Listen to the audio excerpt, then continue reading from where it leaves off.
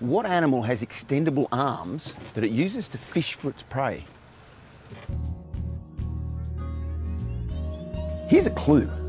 It has no teeth, it has 24 eyes, and lives for only 6 months.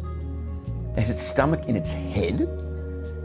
It has 1 mouth, but 4 bums, and is 96% water.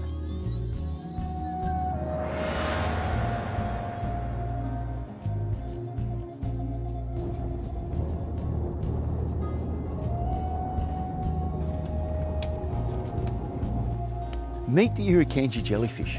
It's a small, square-shaped jellyfish about the size of a sugar cube with 4 long, extendable tentacles.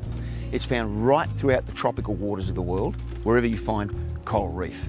So why are we out here at night? Well, basically we're trying to catch these little guys, and they're attracted to the light.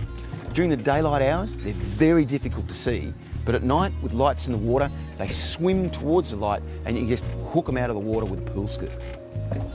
This is the only jellyfish we know of that actively fishes for its prey. Now, it feeds on small fish, and it does this by relaxing its tentacles, and it ends up looking like a string of pearls. And each of those little pearls has these stinging organelles or nematocysts packed tightly into a little tiny cluster. What it then does is relax the tentacles and jerks it through the water. And it's much like jigging for fish or jigging for squid. The little fish see the pearl move through the water, swims over, nails the pearl, and in itself gets nailed with this vicious venom. Once the jellyfish has caught its prey, it contracts its tentacles, pushes the fish into its mouth, which is in the head of the animal, and pre-digests it. What gets really interesting then is that pre-digested soup pushes down to the internals of the tentacle. So in other words, this animal has 4 stomachs. What it then does is absorbs all the nutrients up through the internals of the tentacle. And now the tricky bit, it poos out the end of its tentacle. So this animal has 1 mouth, but 4 bums.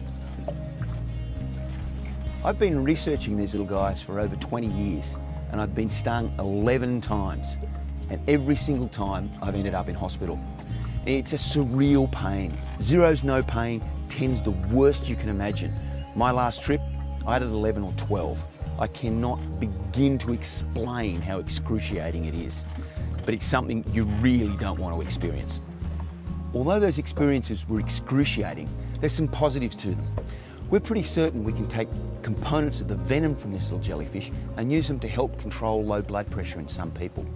And that's one of the reasons why I continue to work on these fascinating little creatures. Some people think this is the most venomous jellyfish, but that's actually its cousin. More about that another time. That's just the nature of science.